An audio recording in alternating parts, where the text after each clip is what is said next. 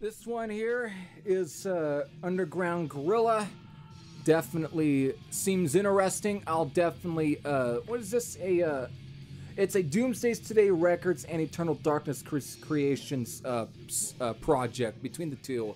But so I'll definitely check that one out. Again, I won't.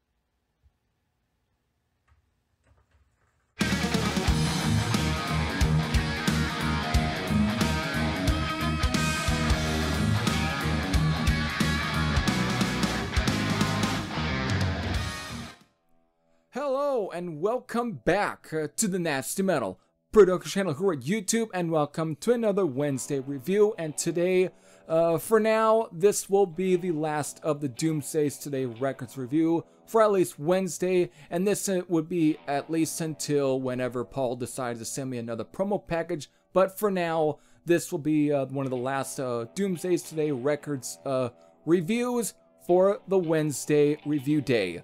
But however, while this is a Doomsday Today Records release, it is also in partnership with Eternal Darkness Creations.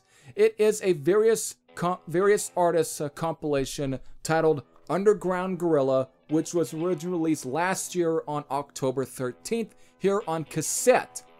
Again, it's all different bands here, at least 13 different bands here, ranging around a few various different genres.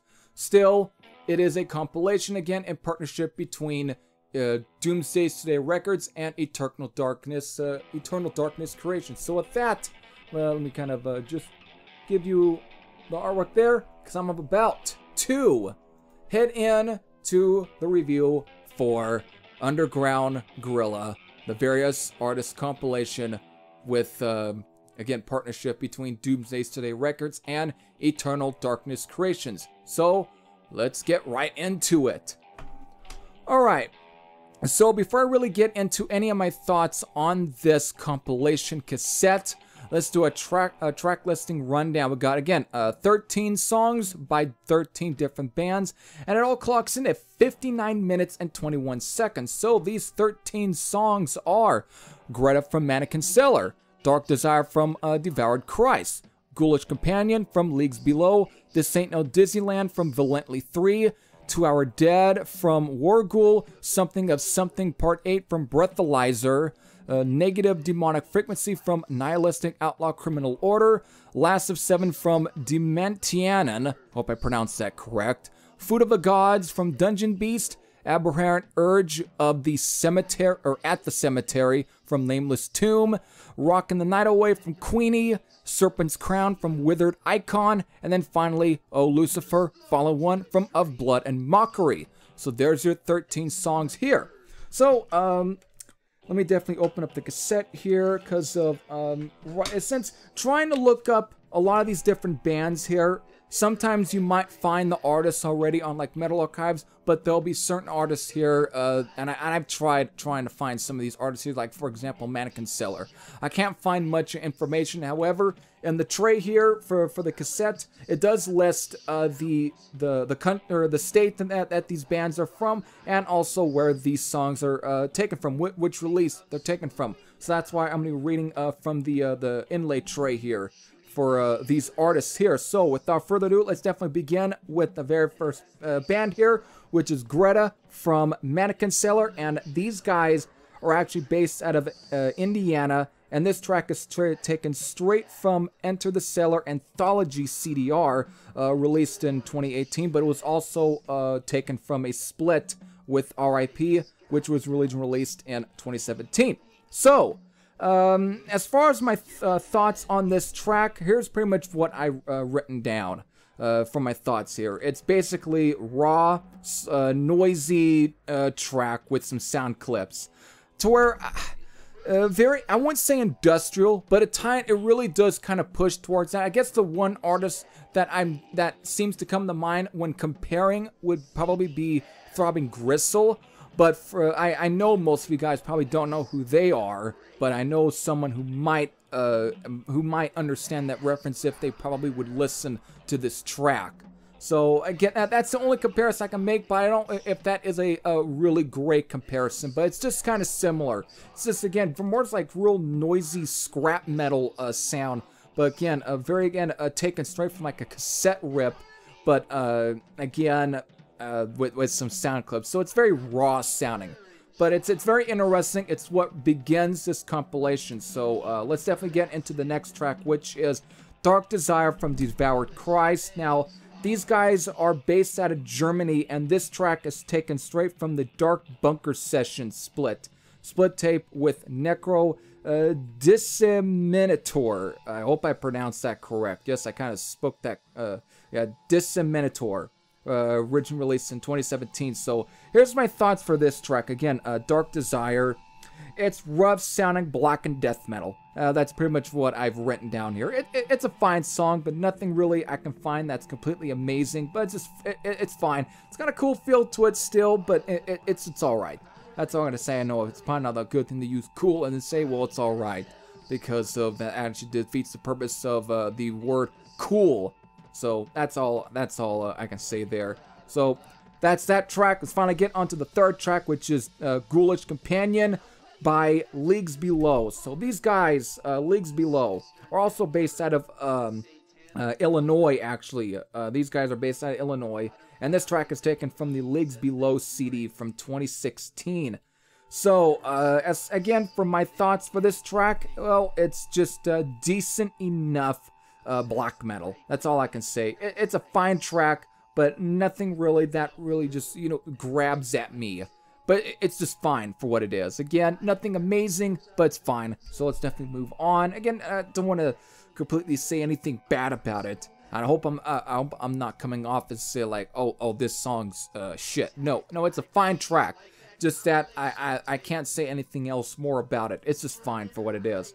All right, so let's move on here with the track This Ain't No Disneyland from Valently 3. And these guys are also based out of Illinois. And this track is taken from a split tape with Mannequin Sailor in 2019. So here's my thoughts for this track. This track is more of the punk variety. Again, this track is also the shortest song on here because it actually clocks in at 57 seconds. So it's got more of a punk feel, very hardcore punk-like. And again, it's just fine. So nothing really there to say. The next track, which is To Our Dead from Wargul, and these guys are also based out of Illinois. I actually had to recorrect myself before I really said anything, before I said the wrong band. So sorry about that if I was taking a little long there.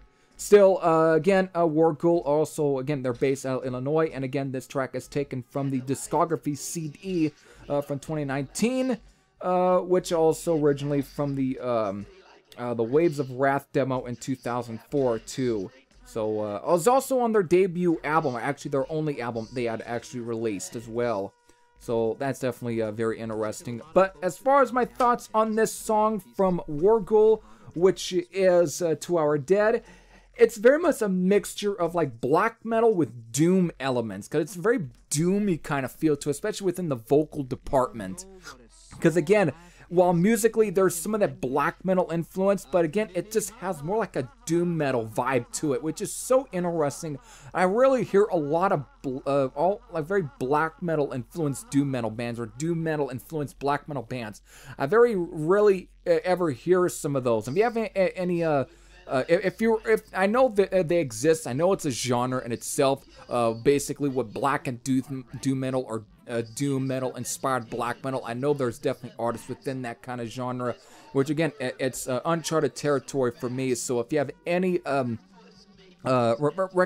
recommendations on some good sounding black and doom metal bands or so, leave them in the comment section below. But yeah, To Our Dead from Wargul, again, it's a fine track. Finally, coming up next here, which is coming at number 6 here, is Something of Something Part 8 from Breathalyzer, which was taken straight from the Demonic Eyeless Oboe Concerto in the Rue Morgue CD from 2018, which I did review. So if you want to hear my thoughts on this track, you better go find my review for the album from Breathalyzer. So that's where I'm going to pretty much head from there to the next track, which is Negative Demonic Frequency from Nihilistic Outlaw Criminal Order, which this track is taken straight from their Prophet for Armageddon CD from 2010. Again, this is another good track. I dig this one. I've got this album itself on CD, which again, thanks to Paul of Doomsday's Today Records, which this is his band. And again, it's a fine track. I really dig it. Very sludgy, almost very grindcore stuff. Again, it's very much sludge metal, but it's very interesting, and I dig it. So that definitely ends here the first half of this compilation. So let's get to the second half, which again, with this will be track number 8, which is Last of 7 from Dementianen. These guys are based out of New York. This track is taken from their 7 Suicide CD from 2003. So here's my thoughts on this track here, which is, here we go. Again, more chaotic black and death metal. That's pretty much what I written down. It's a fine track, but again, nothing completely amazing, but it's fine for what it is. So let's definitely move on to Food of the Gods from Dungeon Beast. Now, this one's a very interesting one because Dungeon Beast were originally based out of Olympia, Washington earlier, but later on they moved to Lansing, Michigan later. So that's where they're kind of listed here as from Michigan, but they originally were from Olympia, Washington. And these guys are like more of the, again, this track also I should have to say is taken from the full CDR from 2018, but these guys are actually of the more progressive / epic heavy metal genres. So almost at times even bordering on sort of US power metal. Got very much a early Queensryche feel to it. This is such a cool track. So again, yeah, Food of the Gods. Again, it's just, again, what I pretty much just said. It's some classic, progressive, epic heavy metal, and it's cool. Apparently, all they've released, though, is some demos, and then all of it got released on a compilation called Vault of Delirium. So it's very interesting. Again, I really dug this one. I really did. Again, this is more, though, one of the few songs that's really just up my alley here. So just a great, solid heavy metal track from these guys. Again, great vocals too, so it's just very different here. Again, most of the bands are almost the extreme metal variety, but this one is more classic metal. Just a good track all around. So let's definitely get to the next track, which is Aberrant Urge at the Cemetery from Nameless Tomb, which these guys are based out of Germany.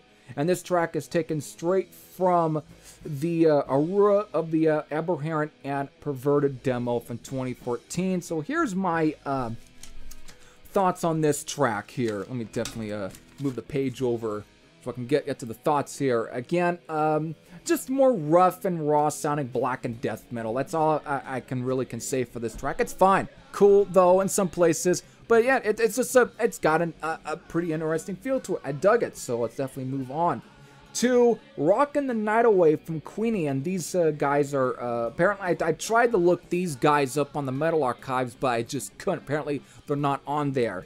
But these guys are actually based out of New England. And this is actually a Witchcross cover. Witchcross also being a classic Danish heavy metal band in the 1980s. And this track also being originally taken from the band's debut full-length album called Fit for Flight, I think it was called. Again, which was originally released through like Roadrunner Records back in the day. And that album was also recorded in the same studio where Merciful Fate were recording some of their classic albums, like Melissa and Don't Break the Oath and so on. So that's a little cool fact. So yes, I am very familiar with the song. However, the band Queenie, I'm not.